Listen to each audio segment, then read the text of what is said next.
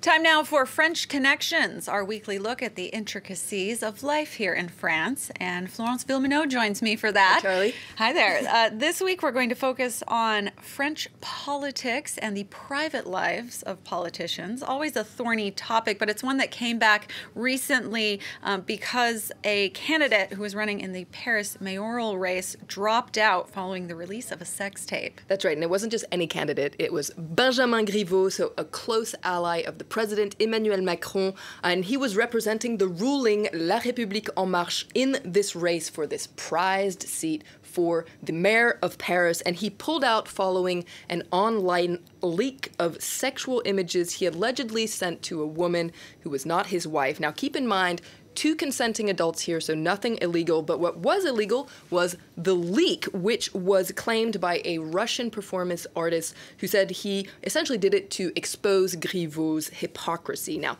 in a televised statement, Griveaux lashed out against what he called vile attacks on his private life. Personne. Nobody should experience such violence. A new threshold has been passed. When there are no longer any rules, it's gone too far.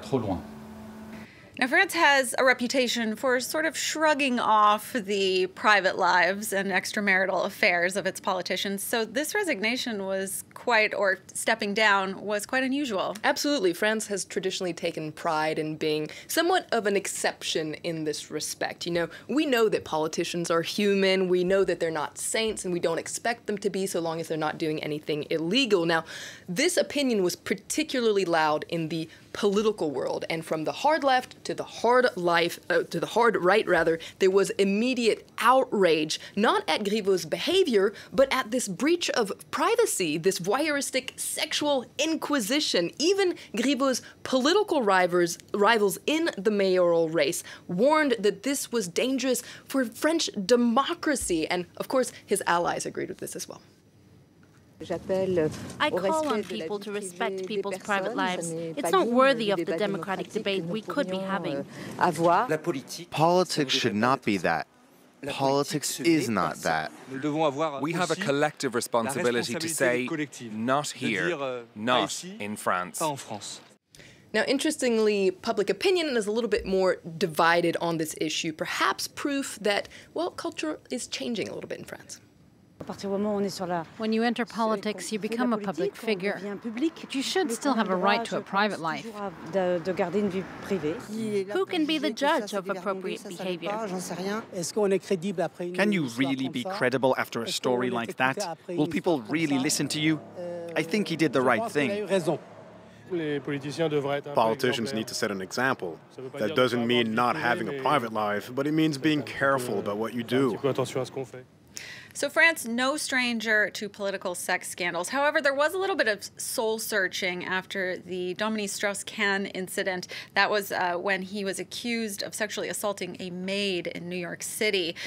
But other than that, it's really just been kind of gossip and no real consequences for politicians. I mean, just look at French presidents. There have been a lot of scandals within the French presidents. Back in 1899, President Félix Faure apparently died in the arms of his mistress at the Élysée Palace. Now, more recently, President François Mitterrand, he came under, well, a lot of gossip around his second family. He had a totally second family, but what was scandalous wasn't the fact that he had a parallel life, but that the French public was footing the bill of his parallel family. Now, things started to change a little bit with Nicolas Sarkozy. His divorce, his courtship, and ultimately his marriage with top model Carla Bruni was the subject of glossy magazines. And same thing with his successor, François Hollande. His affair with a French actress certainly got a lot of press. But what's different about this episode is it's the first time that such a high-profile politician has quit quickly and dramatically because of something he did in his private life that wasn't illegal. Some say that times certainly have changed. Back in the day, we said journalism stops at the bedroom door. These days, we're under the sheets. I'm not sure things have evolved the right way.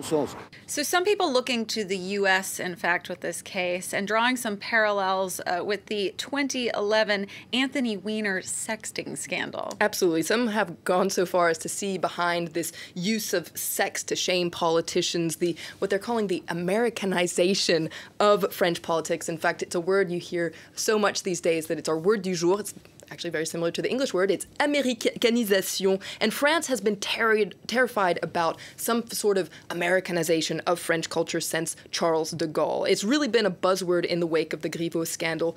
Some see it as some sort of encroachment of Anglo-Saxon moralizing, Puritanism. Now, why is this happening today in France? Well, some people are pointing the finger at social media. Social media can really turn around on the politician using it. Certain protective barriers have been breached. Now, they're falling apart, and this can have serious consequences for France's political sphere and economy. This Griveaux scandal, of course, not happening in a vacuum. There is a bigger cultural shift with women and the Me Too movement here in France as well. Indeed, and it's interesting because in the immediate aftermath of the Me Too movement in 2017, it seemed like there was a limited impact here in France. But recently, there have been a lot of revelations of sexual harassment and gender discrimination in the cinema world, in the professional ice skating world, in the intellectual world, and perhaps this could in part explain Griveau's decision to quit quickly, although some say that it's because he was actually lagging in the polls and really didn't have a chance to win the race, and so he wanted to avoid a double humiliation. Now, could this mean that France has suddenly become morally conservative? Well, not quite yet, because remember, people aren't necessarily judging Griveaux on moral grounds, but more because he kind of acted like a careless teenager and he got caught. What bothers people the most is that we're making such a big deal about this. Florence Villeminot, thanks so much for breaking that down for us. And that's all we have time for on this edition of French Connections. But in the meantime, you can tweet your questions or story ideas to @FloVilleminot on Twitter. And be sure to check out our website, france24.com.